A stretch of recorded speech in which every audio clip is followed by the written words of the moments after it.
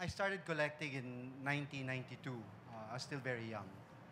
Um, Basically, I was fortunate enough to be surrounded by art. My father had a very small collection of watercolors, manansalas and all, but very small, maybe just about 6 pieces in the house. And he would occasionally bring home another watercolor from another artist and all that. So we were growing up around art, so to speak.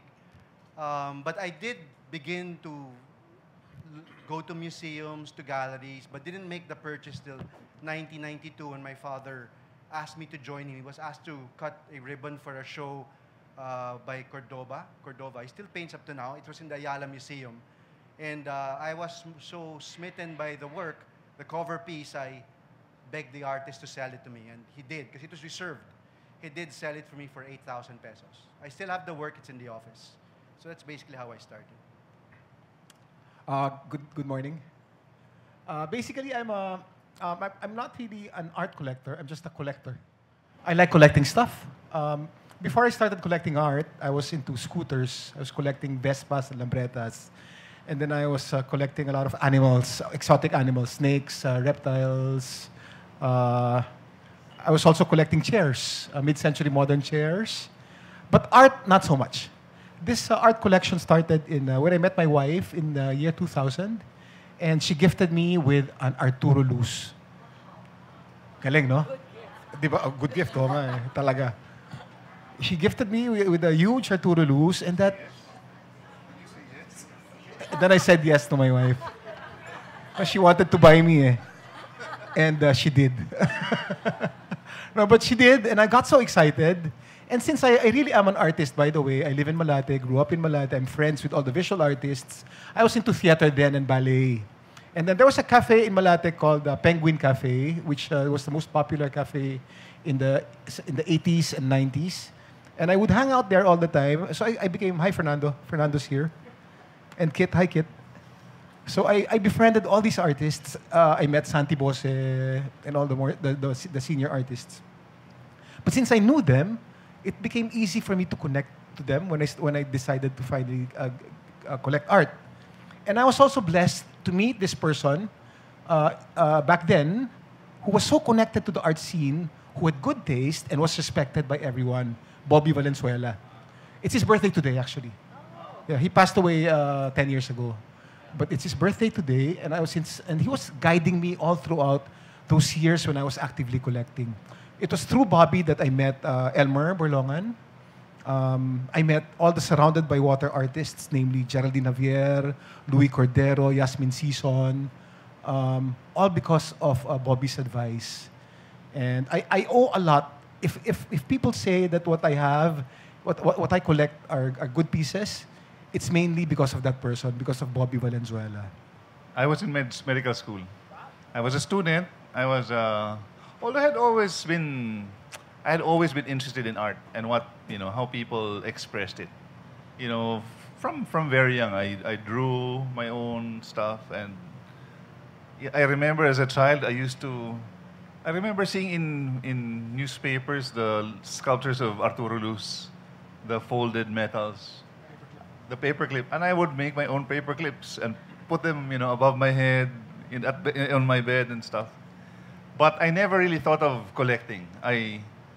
But I had always been a fan of what artists did, no. And then when I went to medical school, I went to UERM. My dean in the college was Dr. Hoven Kuanang. So Kuanang and I bonded, and we hung out, and he brought us to his house in Antipolo. He didn't have a gallery then. And then, before I graduated, he opened his gallery, Boston. So we would go to Boston for the free drinks, because, we were students, we had no money to buy with. And he kept telling us, Rico, since you're here every opening anyway, you might as well buy art. Because, Doc, I have no money. So yeah, he goes, I'll give you 12 months to pay. I said, really? So sige, pwede. So I bought my first work from Boston. That was Jim Orencio. Jim's maybe first or second show. Yeah, so I was, I'd be hanging out with Slaton Iliano, with the people from Antipolo. And then I went to PGH.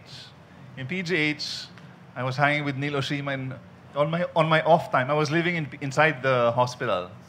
In Philippine General Hospital, the work when you're on duty at the emergency room is so grueling that they actually ask you to leave from 6 p.m. and then you come back at midnight, recharged hopefully. So they ask you to leave at 6, have a nice dinner, have a nice shower, have a nap, come back at midnight para, raring to go again at the emergency room. Ako, instead of doing that, I'd walk to Malate. I'd walk to Penguin, have a few drinks with Niloshima, and come back to the emergency room slightly full. No, I'm just kidding. But yeah, I did that. But through the Malate connection also, I met, because they all lived in a building in North Siquia. So everybody knew each other. So we'd walk up to Kim's apartment. I said, oh my God, who in Manila has mid-century modern chairs? I mean, that was like 90. So we go, who's this Kim Atienza? I want to meet him. So I met Kim that was mid-90s also. And so because I was in Philippine General also, during my breaks, when it was really, really difficult to dealing with, sick children and dying patients, I'd walk to the gallery of Bobby. What was her name again? Hiraya Gallery, Bobby and DDD. And that's also where I bought my first Elmer Berlongan, actually, which I absolutely adore. And then Bobby was also very nurturing in that aspect, that he would get to know you and find out what you're really into, and he would just say, Doc, you should take a look at these. So he was nurturing an alcove series of new artists. He called it a discovery series. So he would scout around Manila, around the art schools, looking at students' work. And if he sees potential, he goes, why don't you show these at the alcove and in Hiraya Gallery? So those, as a student, those were the ones which were affordable to me, right? It just so happened that those students showing there were Geraldine Javier, everyone. So I would buy Geraldine's first works. And then Geraldine was so shocked that, what? Somebody bought my work? Because they were pages from her diaries. She would convert her old books in art school into visual diaries, paint all over them, make them into collages. So the thin books would end up very, very thick. So she refused to part with these visual diaries. So Bobby goes, we have to show them to people, So there was this new technology then, which was the colored Xerox, which is not very dependable. But so they colored Xeroxes of Geraldine Javier's diaries, put them in the alcove, and I bought some of those, who, unfortunately, after like 6 months, they faded. But nevertheless, so Geraldine was so surprised na, oh my God, somebody bought my work. That's so cool. But I only met Geraldine maybe 10 years later. And because she was so thankful that somebody had bought, she gave me the diary. The whole diary. So she said, okay. So that's how I kind of started. So, but from the beginning, I never really considered myself as a collector. I mean, not by any conventional standard of what collector is, but I do maintain that I'm an ardent fan of contemporary art and what kids do. And I love the idea that there's someone out there who will tell them, wow, you're doing something really interesting, and I have never seen anything like that.